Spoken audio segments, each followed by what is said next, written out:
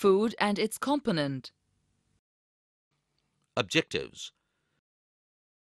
The chapter Food and its components illustrates the vital nutrients of the diet, nutrition charts, and also the chemical composition of the essential nutrients. Materials of daily use. Elaborates origin of natural and synthetic fibers, physical properties of substances and their impact on daily life. Air and water for life. This unit concentrates on the life-saving essentials of air and water, their properties, their components, and their effect on human life. Introduction. A substance which gives energy and keeps the body in good health is called food. Several types of nutrients constitute food. Food is one of the basic requirements of all living organisms. In fact, no organism can survive without food. Living organisms need food for their growth and development. Food also provides energy for various life processes in the body. Food is necessary for both plants and animals. Plant parts and animal products as food. Plants are one source of our food. We eat many leafy vegetables. We eat fruits of some plants, sometimes roots, sometimes stems, and even flowers. Some plants have 2 or more edible parts. Seeds of mustard plants give us oil, and the leaves are used as vegetable. Plant parts as food. Take some dry seeds of moong or chana. Put a small quantity of seeds in a container filled with water and leave this aside for a day. Next day, drain the water completely and leave the seeds in the vessel. Wrap them with a piece of wet cloth and set aside. The following day, do you observe any changes in the seed? A small white structure may have grown out of the seeds. If so, the seeds have sprouted. If not, wash the seeds in water, drain the water, and leave them aside to another day, covered with a wet cloth. The next day, see if the seeds have sprouted. After washing these sprouted seeds, you can eat them. They can also be boiled. Add some spices and get a tasty snack to eat. Animal products as food. Bees collect nectar, sweet juices from flowers, convert it into honey, and store it in their hive. Flowers and their nectar may be available only for a part of the year. So, bees store this nectar for their use all through the year. When we find such a beehive, we collect the food stored by the bees as honey. Test for starch. Take a small quantity of food item or a raw ingredient. Put 2 to 3 drops of dilute iodine solution on it. Observe if there is any change in the color of the food item. Did it turn blue-black? A blue-black color indicates that it contains starch. Presence of carbohydrates. Take a raw potato and cut it into 2 equal halves. Now, add 2 drops of iodine solution on the cut end of the potato and observe. You will find that iodine will turn blue-black. Can you explain why is it so? Potato contains starch, and starch gives a blue-black color with iodine. Presence of fat. Take a piece of white paper and put a drop of ghee, butter, or any other cooking oil in it and rub. You will find that the portion of paper becomes translucent. This indicates that the substance has fat in it. Test for proteins. Take a small amount of egg albumin, white portion, in a test tube and add a few drops of concentrated nitric acid and heat. You will find that the white color of albumin changes to yellow. Now, pour the acid out of the test tube, keep the albumin white portion in the test tube.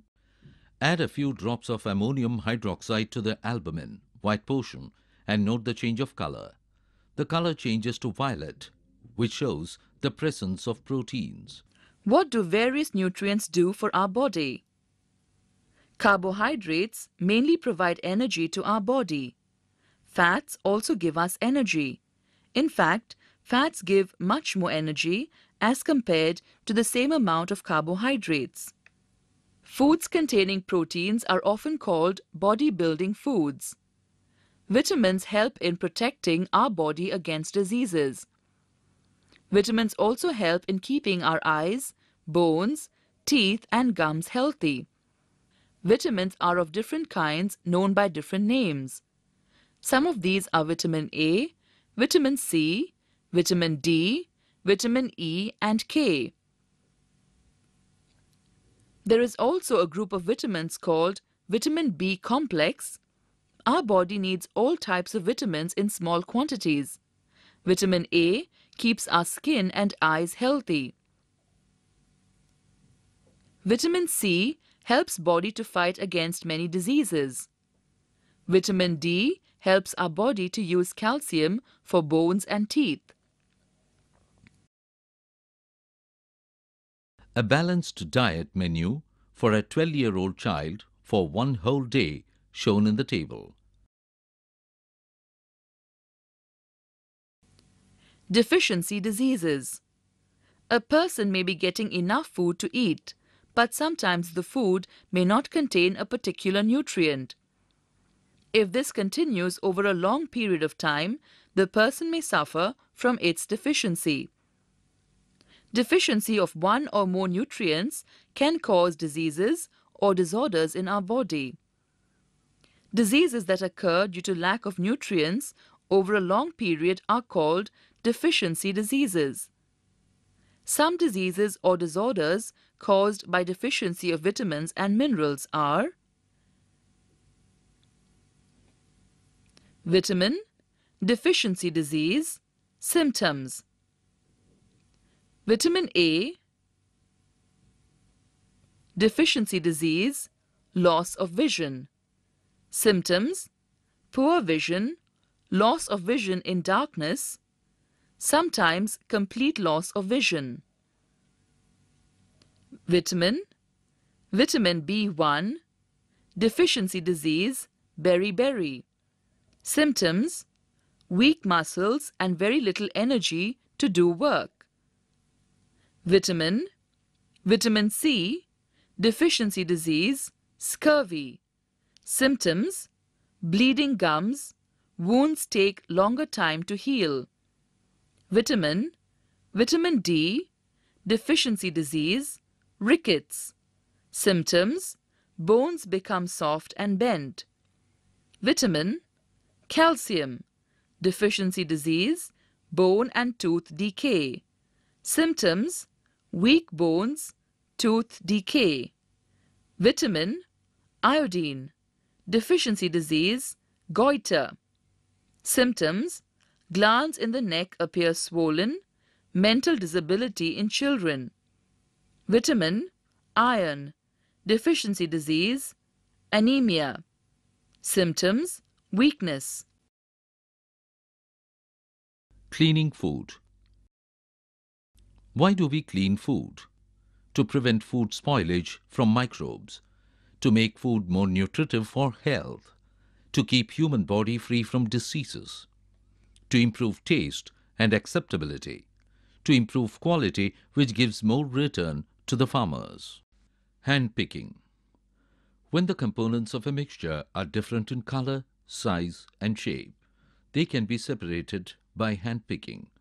Housewives often clean pulses and spices by this method. They remove small pebbles, dust, dirt and other unwanted materials. Sieving.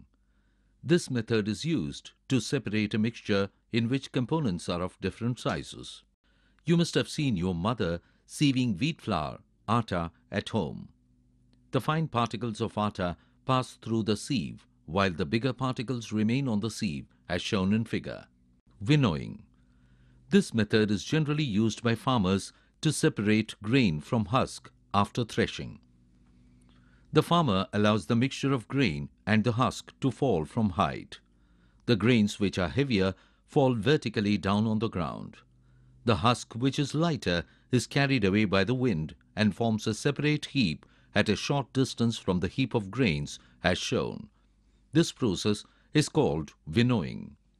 Techniques used for separating mixtures. Filtration. The process of separating an insoluble solid from a liquid by passing the liquid through a filter paper or muslin cloth is known as filtration. Tea at home is filtered through sieve, whereas water can be filtered through muslin cloth or water filter. To filter substances in a large quantity quickly, other porous substances like charcoal, cotton, glasswool and unglazed porcelain are used. Let us perform the following activity to know about filtration. Separation of mixtures. To separate a mixture of water and sulfur, place the funnel containing the filter paper cone in a funnel stand with a beaker below. Pour the mixture on the filter paper with a glass rod slowly so that the liquid stands below the edge of the cone. Sedimentation. Sedimentation is the process by which the gravels and sand grains settle at the bottom of the rivers and gets accumulated near the shores, and the clay particles settle down at the bottom of the rivers.